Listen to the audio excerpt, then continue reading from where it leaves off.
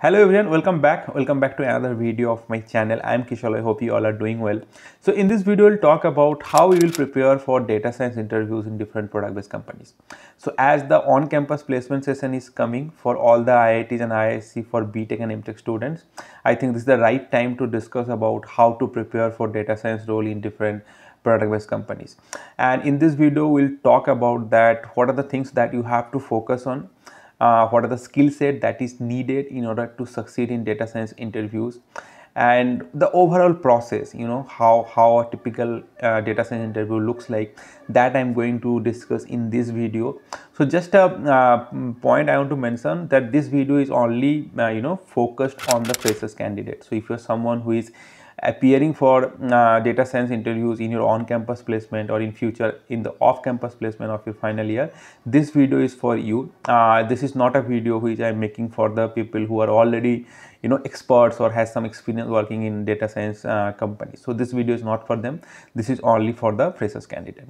So yeah, this will be the whole content of this video. So if you want to know more about the whole thing, please do watch the video till end. And before starting the video, as I always say, if you are new to this particular channel, please subscribe my channel and hit the bell icon so that you get all the notifications regularly.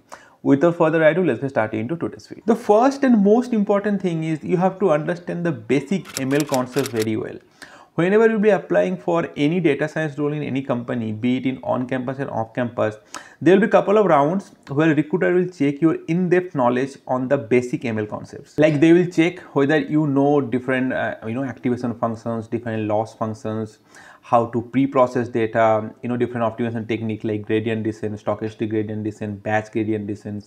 Then what are the different ML algorithms, and how to choose among them based on your problem settings, and finally what are the different evaluation metrics that you will be used for evaluating your model, and etc. So these are the things that they will check, and that's why your utmost priority should be that your basic understanding on this general machine learning concept has to be very solid. Because being a freshers candidate, company won't expect from you that you know the complicated deep learning models like BERT, ImageNet, graph neural network, which are very advanced level topic. The company won't expect you that you know all of those things, but at least if you do well in the general machine learning stuff, then they will find you a good fit for the profile from where you will excel in the future in that particular company. And also in these interviews, they will choose on particular ML algorithms. So suppose linear regression or logistic regression or decision tree, they will choose, and they will ask you in depth of everything that is related to that particular algorithm.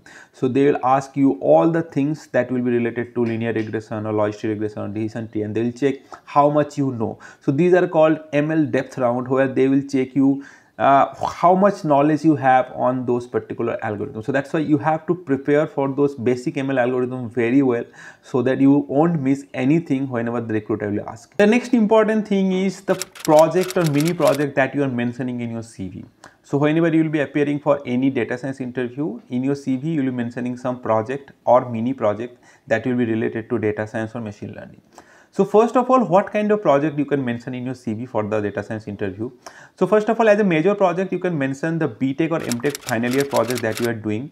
If that is related to machine learning, then you can mention it as a major project. And as mini project, you can mention different course projects that you have done during your MTech or BTech curriculum in different courses that is related to machine learning, or different assignments of those courses also you can mention and up as mini project. Now once you mention the major project or mini project in your CV, make sure you know every detail of that project. And if you don't know about the project, please don't write it in the CV. Because the recruiter will choose one or two projects from the given list of mini projects in your CV, and they will ask you end to end about that projects. Like they will ask you, what are the problem statement, what are the data that is there, what are the distribution of data, then why you have chosen a particular model, why not the other models, what are the evaluation metrics. So everything they will ask you about that project. So that's why if you are not sure about the project, if you don't know everything about the project, please don't write it, because if you are not able to answer a project that is written in your CV, that makes a negative impact in your interview, that actually increase your chance of getting rejected. Because if you are a part of project and if you don't know about the project, that's not at all accepted. That's why only mention about the project that you are comfortable with, that you have done end to end, and prepare well for that, so that you won't miss anything that the recruiter will ask you in the interview. Next round is ML application round, where the recruiter will give you a real world use case and you have to solve it. So these rounds are actually open-ended rounds, so there is no specific solution for that particular problem statement that will be given to you. So in most of the cases, the recruiter will give you a problem statement that the company even is struggling to solve, and they will check how you are approaching that problem statement.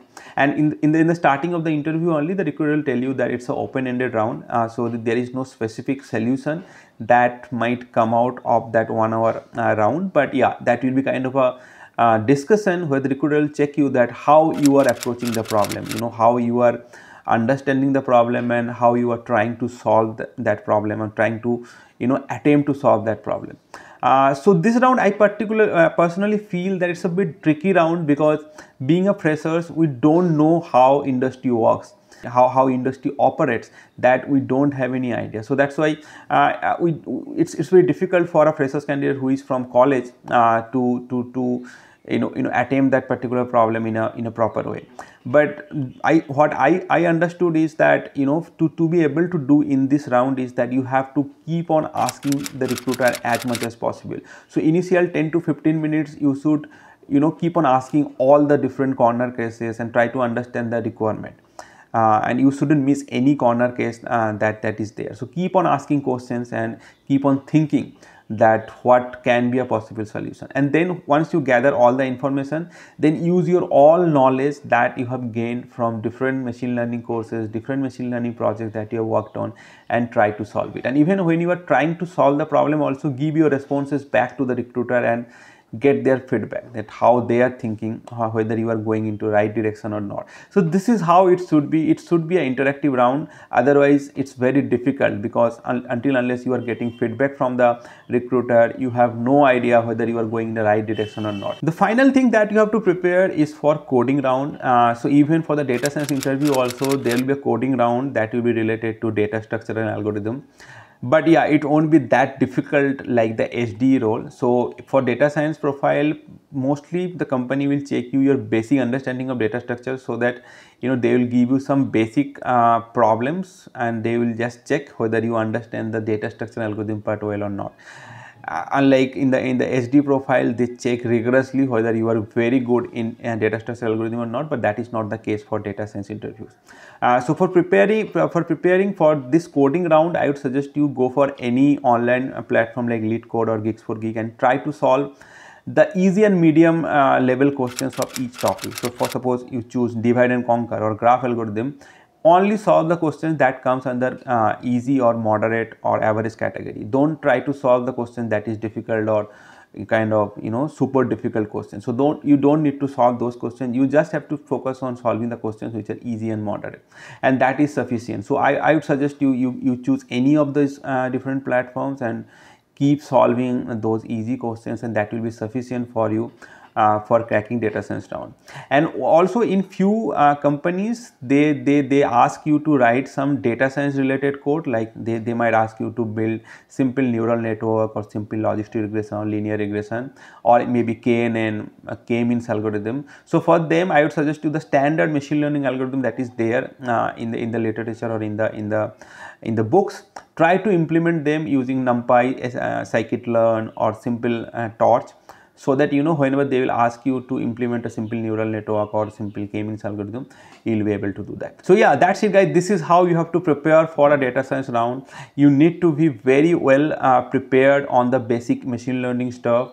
You need to be very clear about the projects that you have mentioned in your CV, and you should know about it end to end, and a decent amount of coding that you have to do. And on the application part or the ML use case study, there there is no preparation. You have to use your knowledge and you have to try to solve it. But only suggestion that I will tell you, that keep asking questions to the recruiter, so that you have an idea whether you are going to the right direction or not.